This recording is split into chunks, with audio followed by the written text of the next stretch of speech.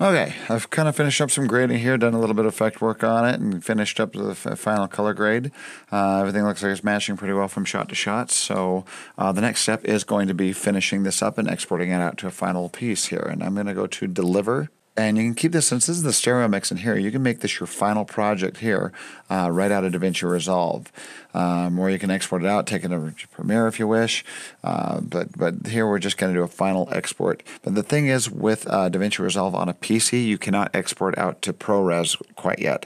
So you have to do that on a Mac. So otherwise, that might be a good idea to take it into Premiere and do the export as well. But I'm going to show you how to do a final export here. So we're going to go to the Deliver window here at the very bottom to the right-hand side, and let's close out my scopes here so you can see what we're doing. And we have some options up here. If you're going to YouTube, if you're mastering, it's going to change whether because you want a high quality master. That's why I really recommend if you have this on a Mac, you can do it in ProRes. Premiere Pro actually does export to ProRes now, but DaVinci Resolve as a version 15 still doesn't do export out to ProRes unless you're on a Macintosh. So I'm going to go to, let's do a YouTube master, or let's do a Vimeo master. Vimeo is going to be a little higher quality here, but we're going to do it at 1080p. It's going to letterbox it if we do it at that, because it's 16:9, basically set.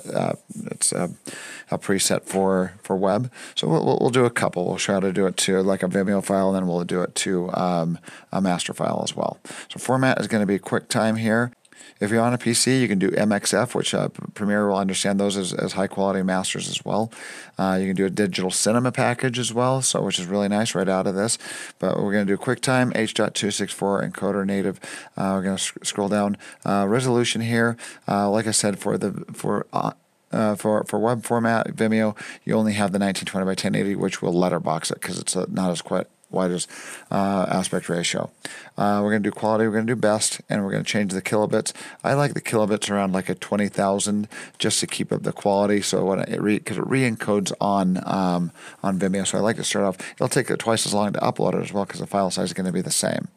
But everything else is going to be, that's our video tab there. You can go in and change the audio settings. The audio is going to stay fairly high quality for web, so these presets work just fine. I'm going to go to File, and we're going to name the file. I'm going to call this 4K final we'll call this Vimeo.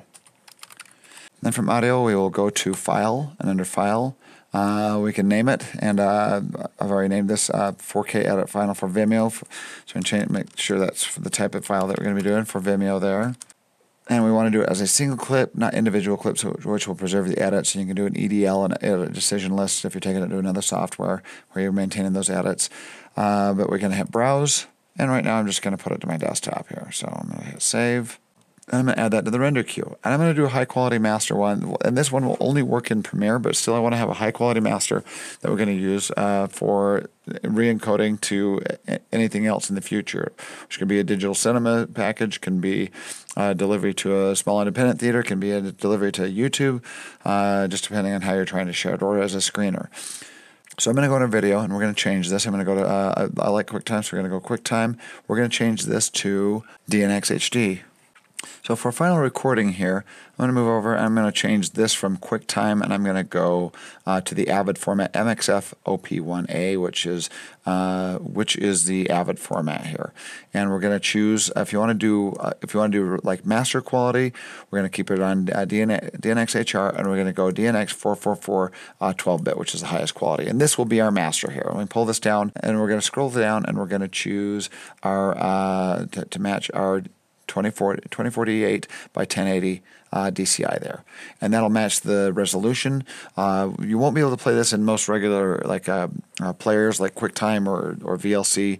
It might play back. I don't think it'll play in VLC. This is a codec that like professional editing software only understands, like Adobe Premiere. So you're going to use this like a media encoder to encode it to other formats later on, or a DaVinci Resolve later on. So I'm going to go to audio, and we want to maintain our audio here quality. So bit depth is going to be 24.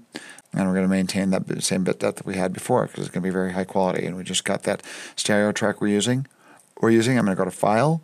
I'm going to go to File, and we're going to name this 4K Master DNX. So we know this is a DNX Avid codec. There we go. I'm just going to put that on the desktop as well for right now. I'm going to go to Add to Render Queue, and we're going to start the render. And then we'll have two different files here, one saved. And notice this one is letterboxing here because it's a 16:9 for Vimeo. And then it will do the Avid codec, which is going to be the right aspect ratio that won't be letterboxed. And that is about it. That shows how to get that.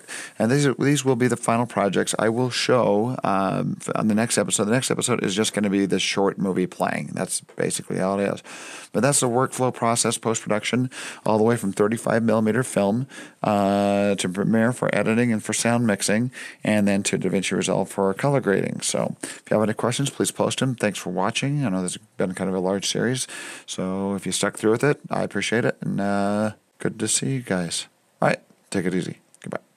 So, and be sure to watch the next episode, which is, once again, the finalized short film here. So thanks for watching.